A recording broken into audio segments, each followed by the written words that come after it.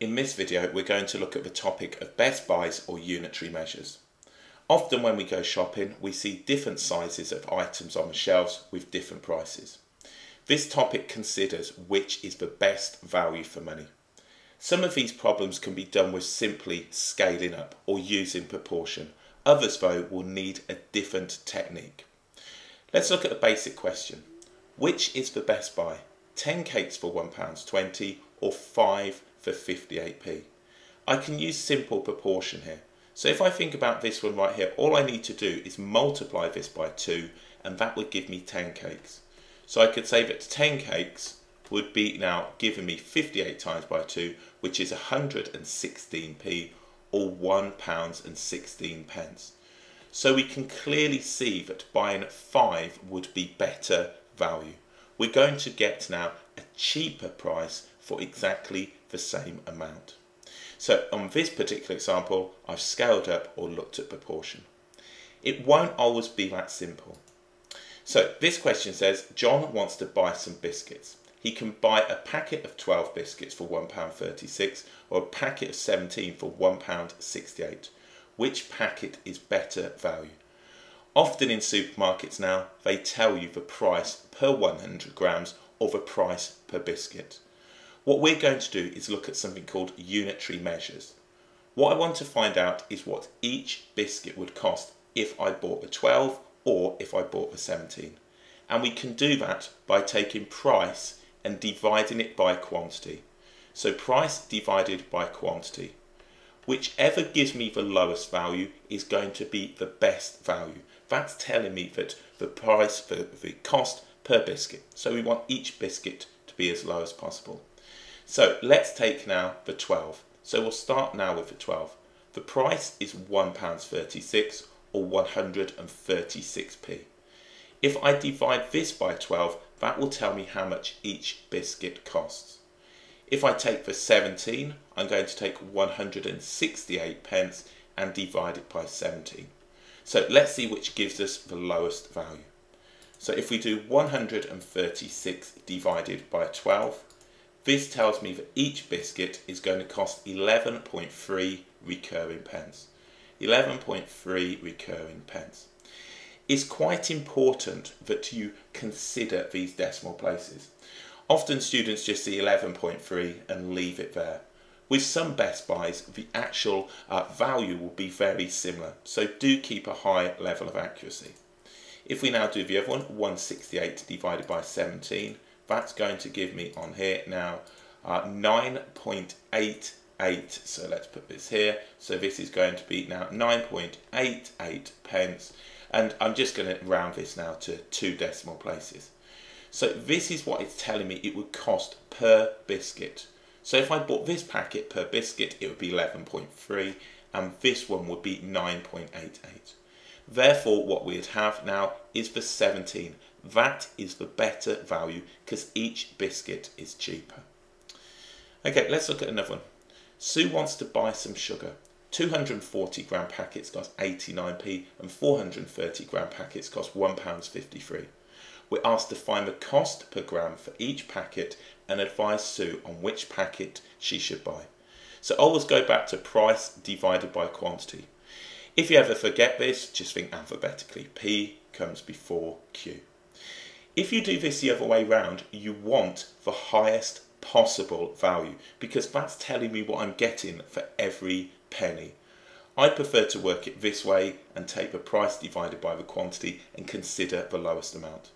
So let's now look at the 240 gram packet. We'll have the price.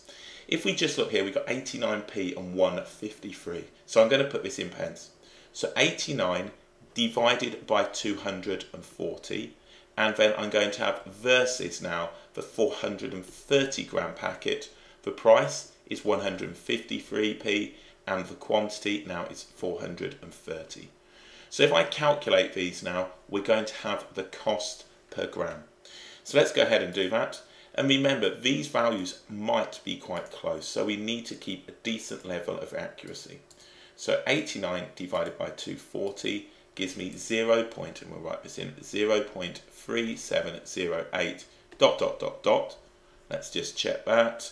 And then if we do the next one, we're going to have now 153 divided by now the 430, so 430, and that's going to give me now 0.3558, 0.3558. So if I give these now to 3 decimal places, we can say 0.371 pence per gram, so we can write pence per gram, so writing this in, and that is given to 3 decimal places, versus now this one, which is going to be 0.3, and then we're going to have 56, and that's going to be now pence per gram, so per gram, and that again is to 3 decimal places.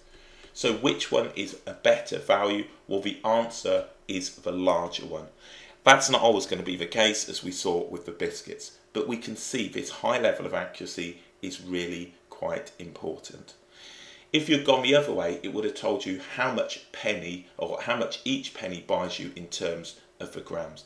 But as stated, if we're looking at unitary measures, we're looking at the unit cost per gram. Fred has the choice of 3 different boxes of dog chews. The box with 13 in is priced £2.40. The box priced at £2.74 has 15 chews in, and he can buy 17 chews in a box for £3.10. Which should he buy? So we're going to assume he wants to save as much as possible, and we're going to work these out. This one is worded slightly differently. So all I'm going to do is look at the 3 boxes. I'm going to have the 13 box, I'm going to have the 15 box, and I'm going to have now the 17 box. So let's work out the unitary cost. So it's going to be price, which is 240 pence, divided by the quantity, which is the first one. The price of 274 pence divided by 15, which is the second one, or 310 divided by 17 on the last one. So let's go and work this out. So 240 divided by 13. So that one is going to give me on here 18.461. So let's write this in. So 18.461 dot dot dot dot. Remember, this is the cost per chew. If we go on the next one, what have we got on the next one? We've got 274. So 274 divide, let's put that in, 274 divided by 15. So 274 divided by 15 gives me 18.266. So let's write this in. So 18.266 and dot dot dot and so on and so forth. And then if we look at the last one, 310 divided by 17. So 310 divided by 17, that gives me 18.235. So 18.235 dot dot dot and so on and so forth. So we can see with this one how important it is keeping a high level of accuracy. We can see that this one is going to be very slightly cheaper. The 17 is only very slightly cheaper. If we look here, we've got now this 6 here and this as a 3. So it's going to be 18.266 pence per chew. This one's going to be 18.235 and so on per chew. So we would advise him now to buy the box with 17 in. So make sure if you've got a question like this, you're setting it up nice and accurately, and you're not what we call truncating or cutting out answers short at this point. So brief recap, when we're looking at the best buys, we divide the price by the quantity to get the unit cost. We want the unit cost to be as low as possible, and we just compare each in turn.